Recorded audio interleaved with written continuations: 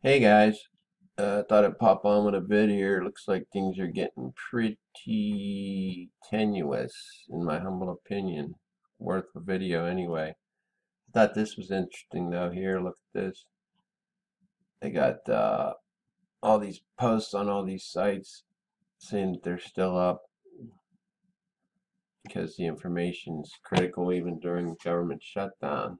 Anyway, this is all your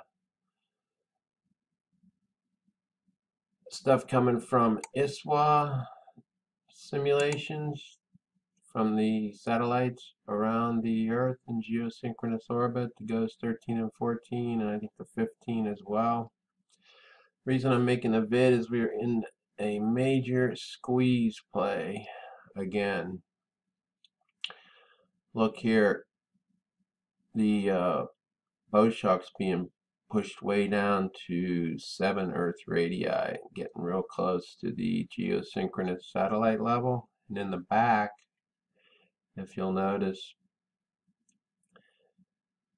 it's getting pushed from behind by Nemesis, even below the geosynchronous satellite. If you watch these things while we make this video, you can see the false bow shock back here, and see if it doesn't get pushed in behind this dotted line. I'm not sure if it does or not, but you can see there's a whole lot of energy bleed coming in through the back side, primarily right down the middle, which is what I've been showing you on here, with Nemesis trying to make inroads down the middle. And the magnetosphere is still pretty weak, it looks like to me. See all these interplanetary magnetic field lines? That's Nemesis. And look how strong they're getting. And it seems like they're pretty much like we're in like sort of like a Faraday cage, if you will. If you can picture that, just for illustration purposes. Not exactly what it is physically occurring, however, it's kind of what it looks like to me. We're like in a cage. These interplanetary magnetic field lines from Nemesis are looking pretty strong.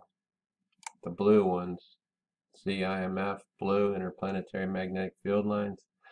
These are the polar cap, the black ones. Normally we have quite several of them streaming away from the planet and directing all this energy coming from our sun. But now that we have this big planet out in front, which is accelerating all the sun energy, and I'm going to show you why I think that's to be the case.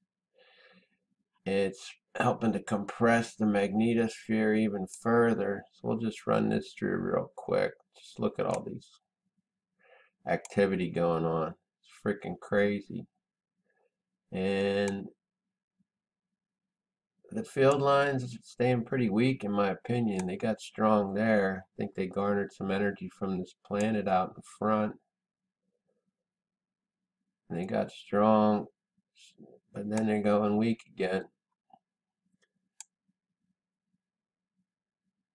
And there's a couple of spots of missing time, just like 30-second increments here and there. But wow, I mean, look at that. I've never seen it quite like that before. That's a 12/28/01/09. Let's see what it looks like on here. Eh, doesn't look particularly crazy here, but let me pull this through for you. See what I'm talking about? I'm getting a lot of compression on the front side, and then this here, this is all backside compression. And the magnetopause getting whacked around. Look at that. Big influx of energy there on the backside. And man, I mean, it's getting close.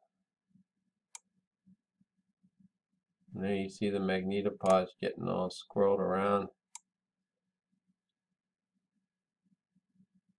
Now, there's missing time there, I think. And yeah, see, it went from 8:17 to 8:19 to 8:48. That's when we had an expulsion. highest solar wind speed 763 that I saw on this run. Remember, that's from Nemesis. This is all being recorded by these geosynchronous satellites inside the Earth's magnetopause or magnetosphere area. It's not coming from the sun, although the solar wind speed from the sun is up.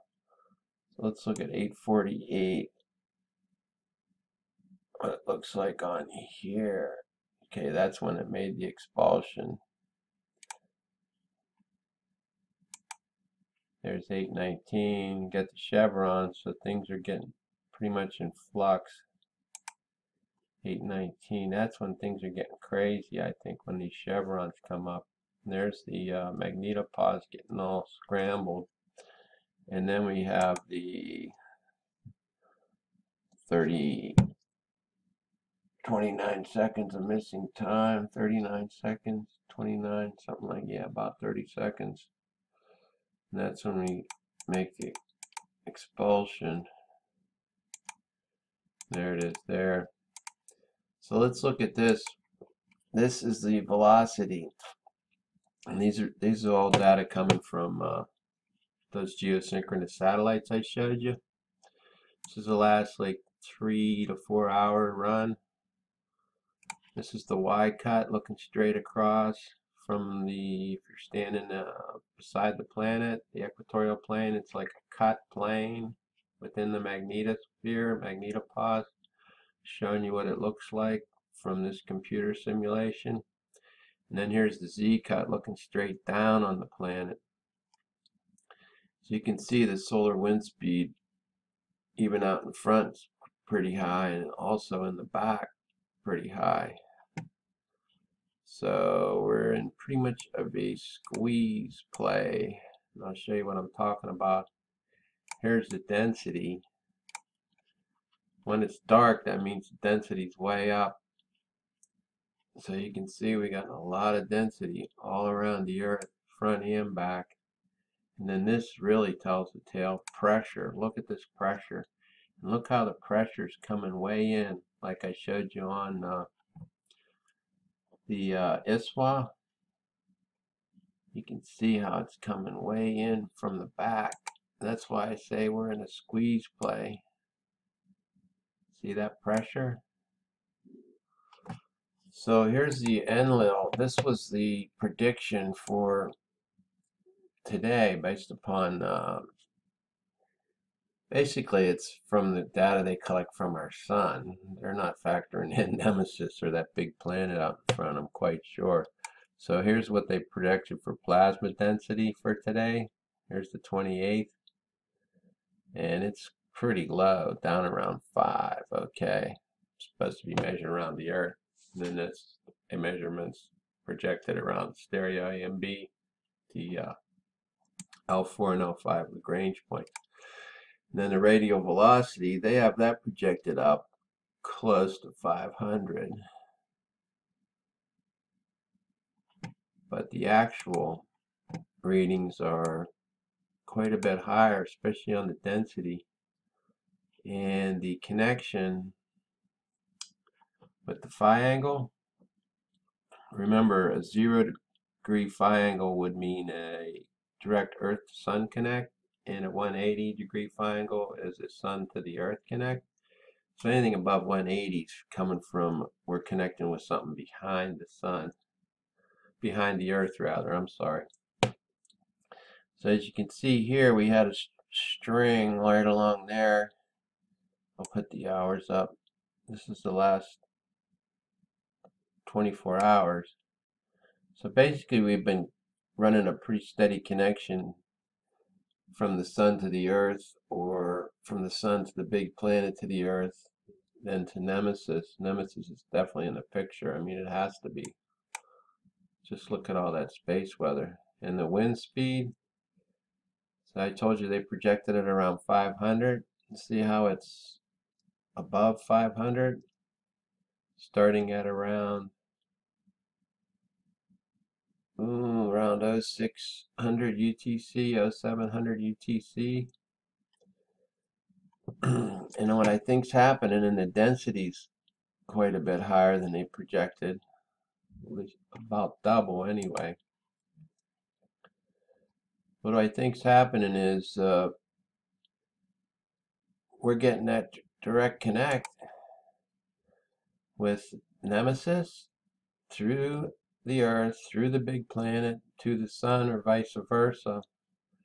Probably versa, with the Sun in the picture as being the primary connector, because then it's helping to pull and to accelerate all this stuff coming from the Sun. That's my hypothesis, and I think I don't see any other explanation, to be honest. So here's the Fock radiation belts, and then we'll get back to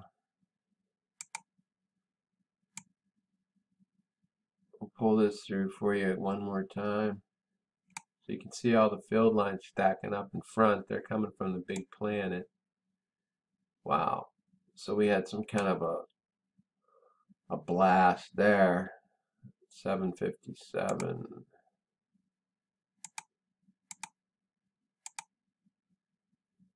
745.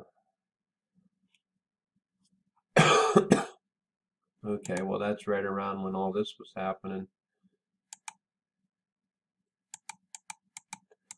When the magnetosphere is getting all swirled around, so we're getting all kind of pressure coming from the front. That big planet slinging stuff our way from the Sun, the solar density and the wind speed. And then of course Nemesis is pushing from the back, so that's causing this bow shock to get all distorted like it is. And then you can see there's some missing time in there, 8:17 to 8:48. So there's another 30 seconds. Those are the two spots I noticed where we had missing time. So we're in a pretty volatile situation right now, in my humble opinion, with what's going on. I'll pull this one through for you. So I wouldn't be surprised if this was to start to shut down again. There's a missing time there.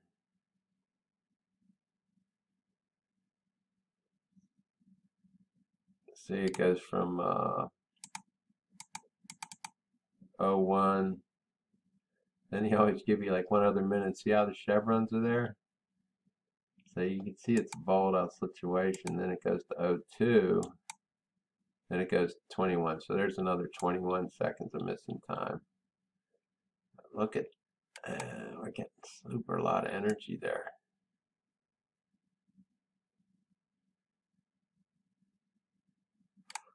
Oh, let me see what else I got up here. Oh yeah, okay, here's the solar ham. Just to reiterate, and the links in the description box. This will give you the explanation of what that blue phi angle is. Like I said, 0 degrees, it's pointing, indicates a connection from the Earth to the Sun, and if it's at 180, it's Sun to the Earth. Here's the last 6 hours on ACE. You can see it's been fluctuating quite a bit. I was starting at 0900, it was about a Sun, then it went up to a little above, so that's Nemesis dominant connection. But then, like I showed you, it's been running around 180, so I think that's why we're getting all this extra pressure on the front of our bow shock. And then we got the pressure from behind, so we're in a definite major squeeze play here, guys, in my humble opinion. So I got these synced all up. These 3 are synced, and these 2 are synced. I'll just let them play through. I only got about 30 seconds left on this video, so I'll let you see what they're doing. Make sure you check the description box out. Pick up that solar ham space weather tutorial. Then there's also the Lagrange point one, where you can see that the satellite measuring for Discover and ACE are out there at the 930,000 miles in front of the Earth. Okay, running out of time. God bless. Peace, and I'm out.